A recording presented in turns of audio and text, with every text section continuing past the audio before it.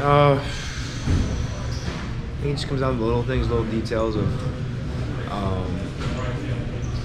technique in front of middles and stopping the run and challenging them in man coverage. Just little stuff. Like you said, it was never a big play, just little things add up.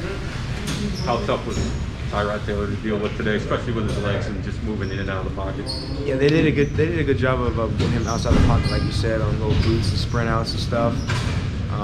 We knew he was a good player. Like the first 2 games of the season, he played really well in Miami. He was getting back in the groove. We knew we were gonna get his best, and we did.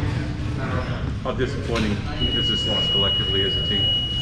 It is. I mean, every week, it's the same goal every week, different opponent. Yeah, it's tough. It's tough. Obviously, kind of mentioned more guys banged up.